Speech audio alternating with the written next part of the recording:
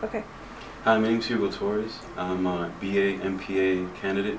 I'll be graduating in 10 days. Uh, if I had any advice to give to any of the incoming students or current students, it would be utilize all the school's resources.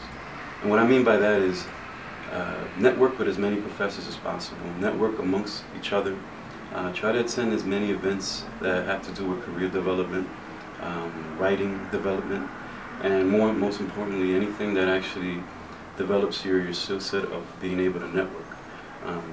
That skill set is extremely important, especially if you plan to work right after you graduate, or even if you enter an accelerated BA MPA program like I did. These kind of skills are needed if you want to be able to be successful in job seeking, in building up your circle of friends.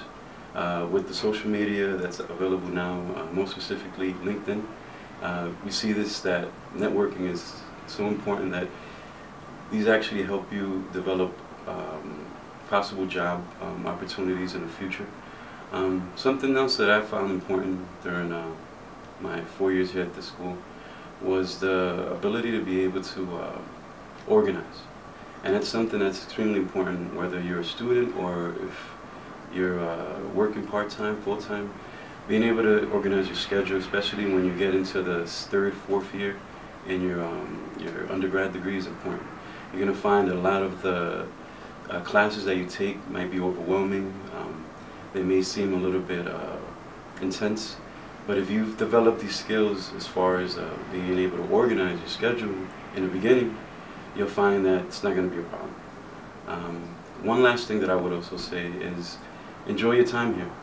And 4 years, 5 years, depending on what you do, or even if you seek your PhD, enjoy the time you have at this university. It's a wonderful campus. It's the most diversified school in the country, and we have a lot of resources in the city for students, for young adults. So please take advantage of the time here and have fun.